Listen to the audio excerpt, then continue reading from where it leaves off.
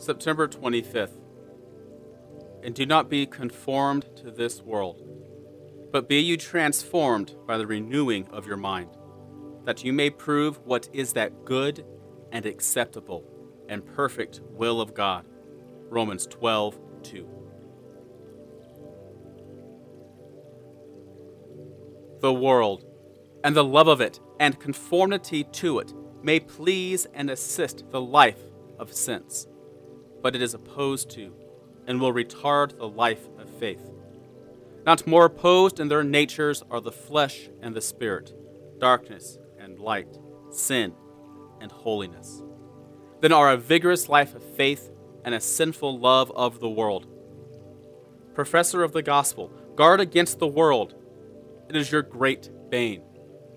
Watch against conformity to it in your dress, in your mode of living, in the education of your children, in the principles, motives, and policies that govern you. Grieve not then the Holy Spirit of God by any known inconsistency of conduct, any sinful conformity to the world, any inordinate pursuit of its wealth, its honors, its pleasures, its friendships, and its great things. Pray against the sin of covetousness, that cankerworm that feeds at the root of so many souls. Pray against the love of dress, that the sin that diverts the mind of so many professors from the simplicity of Christ and takes the eye off from the true adornment.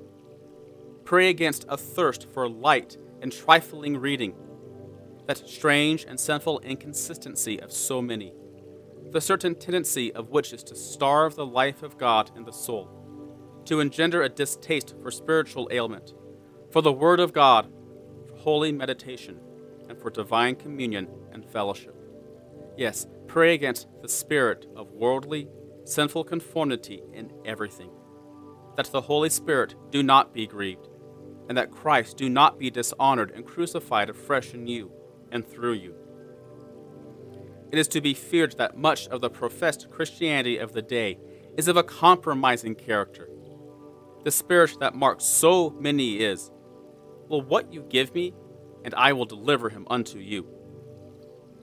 There is a betraying of Christ before the world, a bartering of Christianity for its good opinion, its places of honor and influence, and emulant. The world, the flesh, and Satan are ever on the alert to frame a bargain with the Christian professor for his religion. "What will you give me in return?" is the eager inquiry of many. O awful state! O fearful deception! O fatal delusion! Reader, are you a professing Christian? Then guard against the least compromise of your principles, the least betrayal of Jesus, the first step in an inconsistency of walk.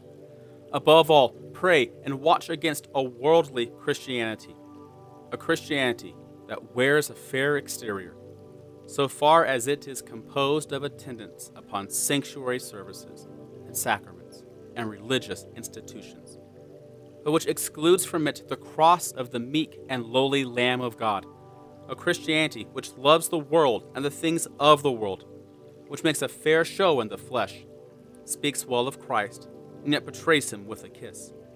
Let not this be a model of your religion. The world is the sworn enemy of your Savior. Let it not be your friend.